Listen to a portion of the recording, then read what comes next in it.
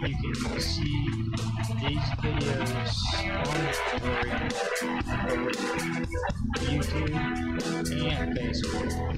Again, thanks for watching.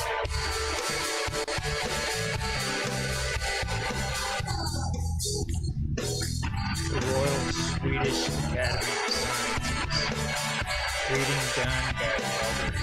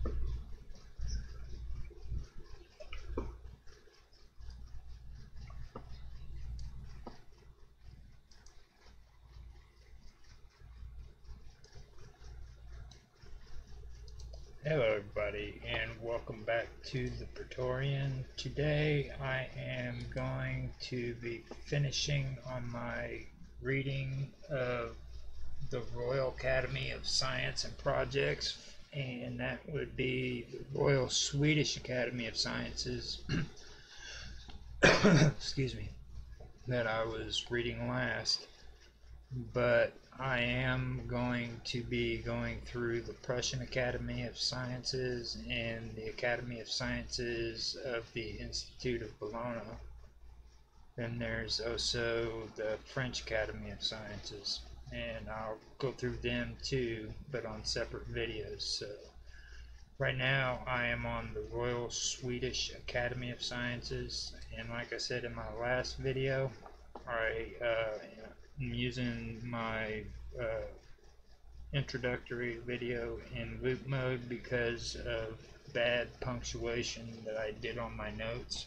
I did these back in 2013 when I was starting to get interested in doing research and everything and taking notes. But the only problem is I hadn't written in quite a long time, and I got a little happy with the periods and exclamation points and the commas, so I had to actually go back and start working on my punctuation with writing. So that's the reason why this is here instead of showing the notes like I've done on the other ones. Not saying those are any better, but at least it's not my writing. With that being said, I'm also going to say this is the I'm going to keep this video down to 15 minutes, at least 15 minutes if I can, so that I don't make a long read out of all of this stuff. I need to get through it and at the same time keep my videos short. So with that being said, I will tell you that I made this note back on September the 21st, 2013, and I am now into the second part of the topic on the Royal Swedish Academy of Sciences, and I'm going to talk about the publications now. Publications, the transactions of the Academy were published as its main series between 1739 and 1974.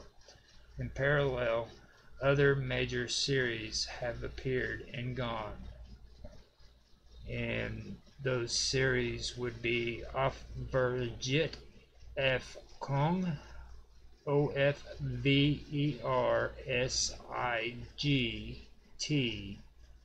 AF Kung, K-U-N-G, Kungle, actually, K-U-G-L.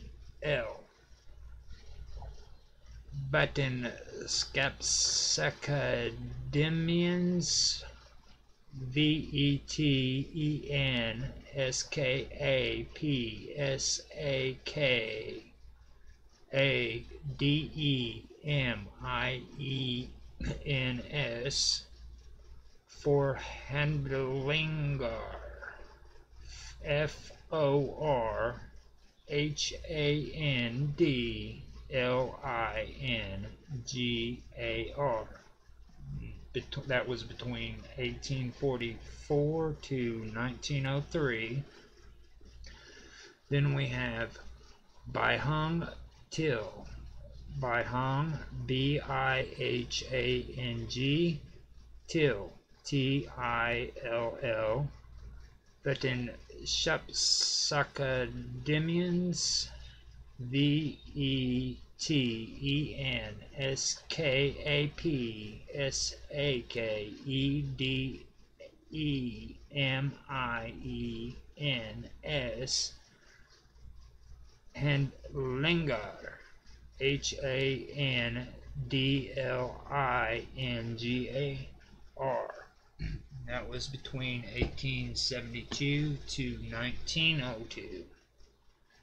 Then we have Vetenskapsademiens Arspach, Vetenskapsademiens, Arspach, A-R-S-B-O-K,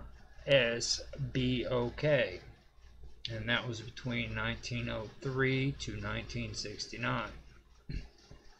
The Academy started publishing annual reports on physics and chemistry in 1826, technology in 1827, botany in 1831, and zoology in 1832. These lasted into the 1860s, when they were replaced by the single Bihang series, and Bihang is spelled B-I-H-A-N-G, meaning supplement to the transactions. Starting in 1887, this series was once again split into 4 sections: Afdelning, A-F-D-E-L-N-I-N-G, which in 1903 became independent scientific journals of their own titled Archive 4.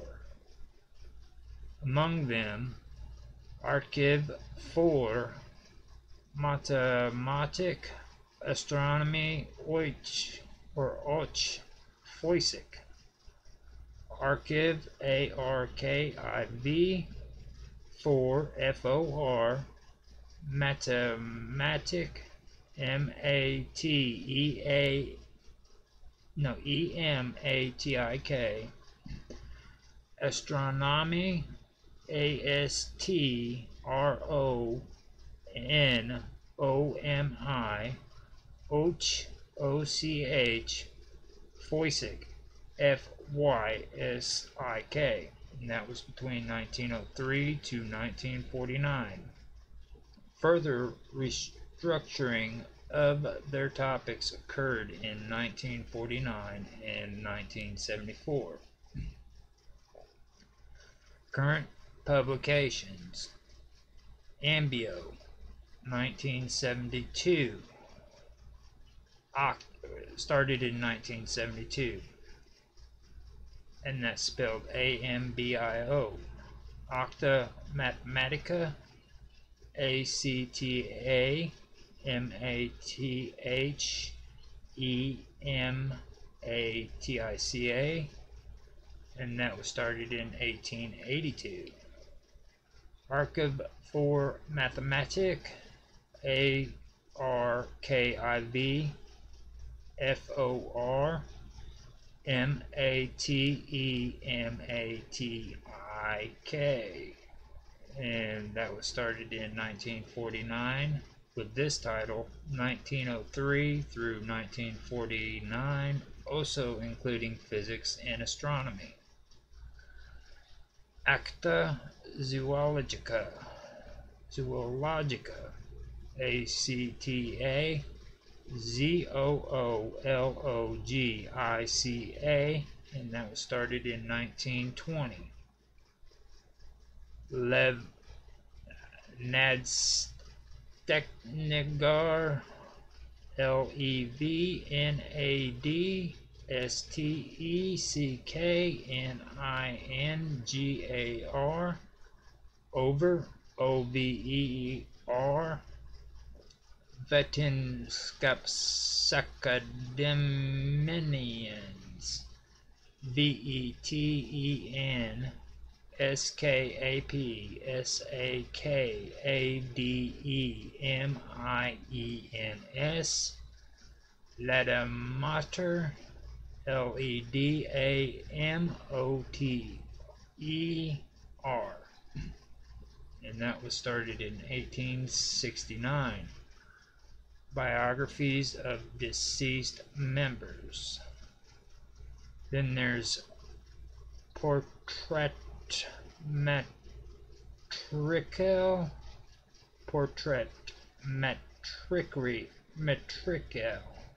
which is spelled Portrait Matricule, which is PORTRATMATRIKEL, started in 1971.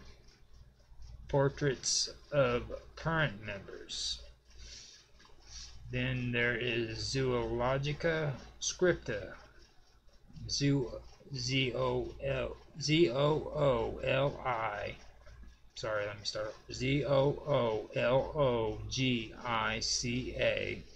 Scripta, SCRIPTA, which was started in 1972, jointly with the Norwegian Academy of Science and Letters. History. The Academy was founded on June 2nd, 1739 by naturalist Carl Linnaeus.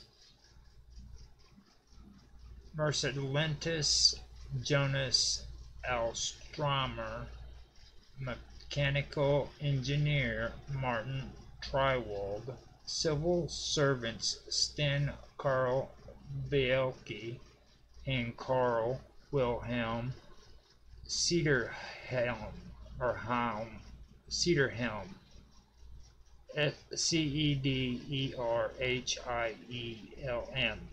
and statesman author Anders Johann von Hopkin.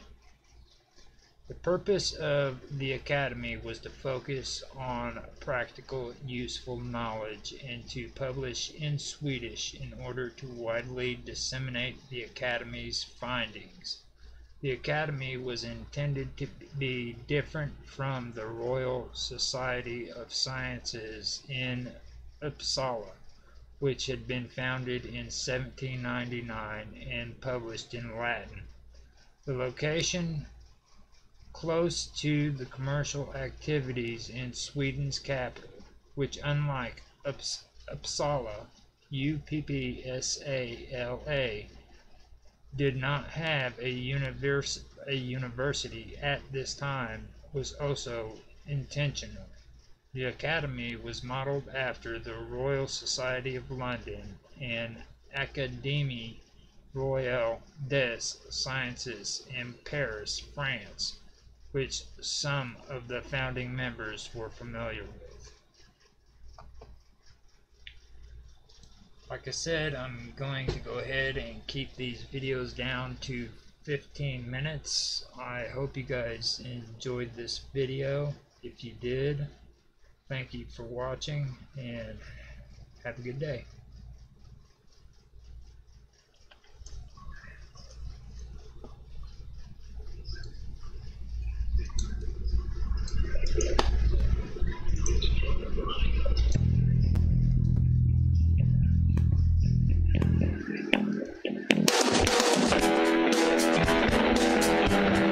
This is brought to you by Praetorian on Facebook and